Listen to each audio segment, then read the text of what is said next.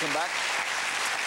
And now we meet Aberdeen's most famous daughter, whose original intention was to become a classical musician. Her doubts about the wisdom of that choice were confirmed when she heard her first Stevie Wonder record. After performing with various groups, she met a gent called Dave Stewart. Together, they went on to form the Eurythmics, and I don't need to remind you what happened after that. After a couple of years off, she's worked on 2 major productions, her daughter Lola and her new solo album. And here now with her new single, Why, ladies and gentlemen, Annie Lennox.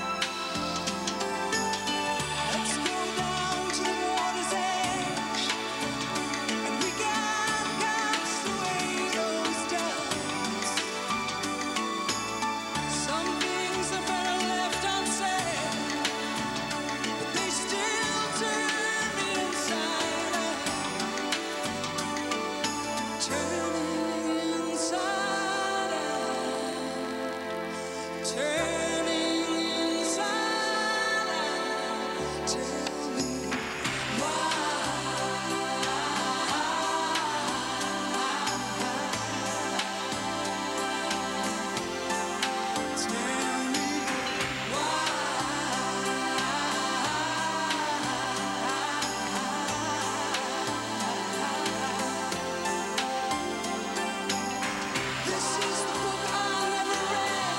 These are the words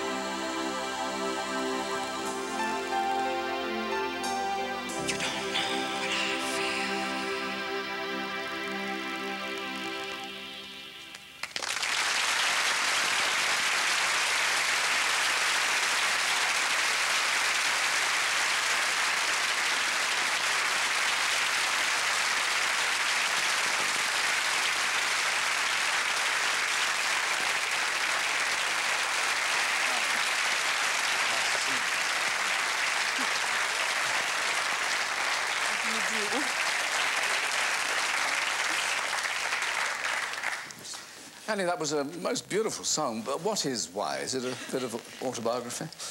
Oh, it's a bit of this and a bit of that, actually, Michael. Oh, yes, I see. Well, that's told me. Why have you been away so long? What have you been up to? Well, I was having a rest, actually, because I'd been a eurythmic for about 10 years, you know, and doing all sorts of things before that, and I was terribly tired, actually. And, no, seriously, I know I have to be very... This is a serious show, isn't it? Well, you all parts look of it, very yes. serious. Oh, God. 1/3 of it. All right, so I will be serious now. I'm going to tell you about what I did. Yes, well, I had a baby, and I had time to think, and decided that I wanted to write my own record. And so after my baby was about 4 months old, you know all about babies, don't you? We did it at the same time. Yes, we did. Will is the only one who doesn't know about babies, if you see what I mean. Tell him. Yeah.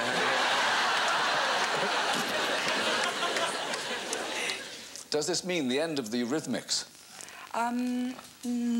Well, possibly, maybe. I don't know, really.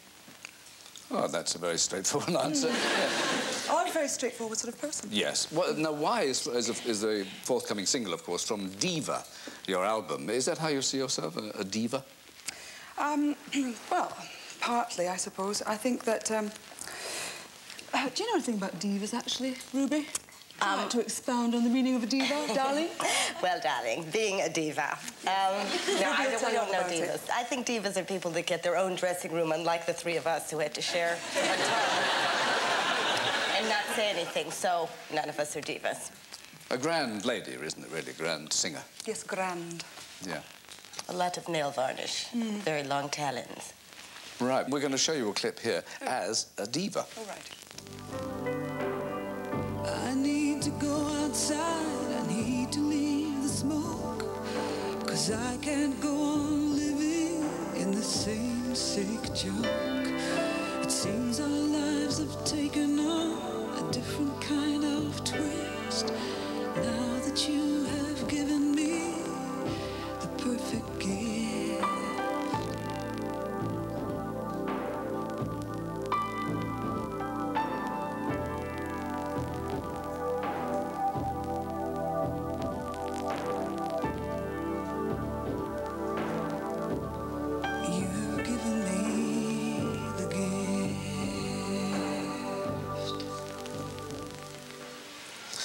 Well, another lovely one. This was Venice in, when, February?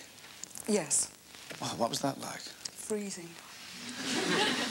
It's the sort of Did thing the you would do. pigeons do a lot of damage on that boa? Well, You know about that, I was Carol. discreetly trying to shoo them off, actually. We saw them. That's what you call professionalism, you know. When you've got Dodging pigeons that landing pigeon. on you, you've got feather boas trying to be glamorous, you know. Well, it's a very brave thing to do, stand in St. Mark's Square, I presume, isn't it? And do that. And it must have been some interesting moments cut out of that video. There were some very funny moments, actually. There was the bit where one of the guys with the sailors, you love this one, Right. came up to me and he was looking at me and I'm standing there like this in my wonderfulness, and he said to me, "Nice body." And I went, "Ah, get it away from me." Was that an English sailor? No, he was Italian, actually. Did he say it in Italian? No, he said it in English because he knew I would understand his lingo, you know. Lovely. You get They say accosted that by to me a fans, lot, Will? too. What do they do when fans come up to you? They don't say, "Nice body." Oh, no. No, they don't, no. Great brains. What do they say to him? I'm kidding. Yeah. I'm kidding you. I'm kidding you. It's all right. She didn't mean it. No, she didn't. No. I love her. No, not really, not It's all like right. this. She'll be nasty to you, right? And I'll be It'll really be the lovely. two sides Right. of womanhood. I'll I'm just not smile. using to crack eyes. Popular show. I'll answer your Do question anything now. else. I'll answer your question. So? Shush now. Not really. I mean, sometimes, but not massively. They just want autographs or whatever. And Is that all they want from you? it's all they want. You mean they don't want your body? No one's ever come up to me and said, "Nice body," which is a bit of a shame. Even when you're oiled? I've learned to... It was worse then. What about you, Ruby? What? When I'm oiled, usually people say, "Can I saute you?" But nice of you to ask. No, it was a pleasure. Now, you and Dave Stewart had a remarkable and quite a unique relationship and partnership, indeed, with Eurythmics. Is it strange going on your own? It's sort of solitary, I must admit. It's a lot cheaper, though, and me being Scottish, you know, it has a lot... Not that I want to sort of... I don't want to sort of expand on the myth of Scots meanness, no. It's different, you know, and actually it's very exciting, and I quite am enjoying this. It's a challenge for me. I've read that you've said that to write good songs, you need to be miserable. Do you really feel that? I think that most writers would probably tell you that, because it's... Well, when you're miserable, you need to express something. I mean, you know, you don't really sort of feel like rushing off and writing songs when you're deliriously happy, you know. You've got nothing to say except just feel your happiness, you know. Because your songs have been so personal, I think you regard them as sort of writing a diary, don't you? I mean, Sweet Dreams, for example, that had a specific meaning, didn't it? Well, it's sort of... not really a diary as such. It's just that certain songwriters tend to write about other subjects, you know, that are outside of themselves, like stories. And I talk about the way I feel. You know, that's really how I sort of have my catharsis, my psychoanalysis. But that's how you feel at the time of writing. Is it painful to listen to them and remember? No, it's... well, it would be if I didn't like the production, or if I didn't think the songs were very good. It would be incredibly embarrassing. But I do actually like listening to the songs. Well, do you care about lyrics, or do you just like a good song? Good tune? He doesn't care. Those are the words. I do. Those are the words he means by lyrics. I like both. I mean, obviously I like a good tune, but if it's got good lyrics, it's not just the same lyric time and time again, it's slightly more enjoyable. You probably just like the one lyric.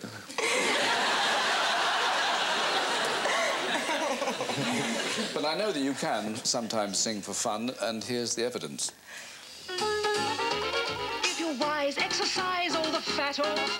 Take it off, over here, over there.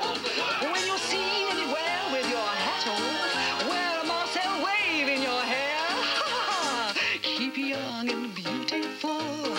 It's your duty to be beautiful. That's right, girls. Keep young and beautiful if you want to be loved. Keep young and beautiful if you want to be loved. Ooh-ba-doo. That's brilliant. Well, that was fun.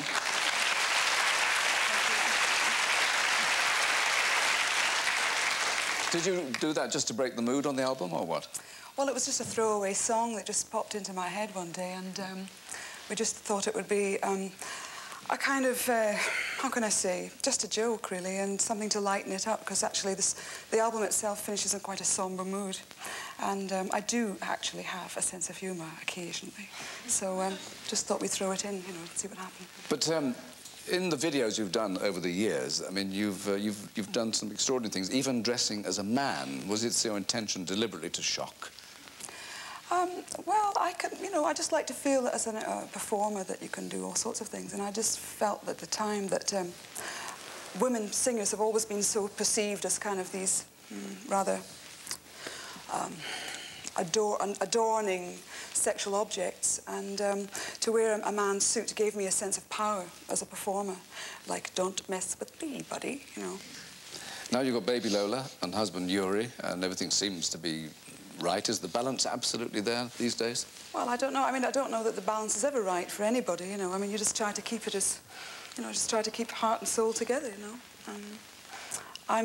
I feel very good about myself at the moment, and I'm very excited about my record, and excited about being a mother, you know, the whole thing. And as long as I'm healthy, I think that's the most important thing to me, actually.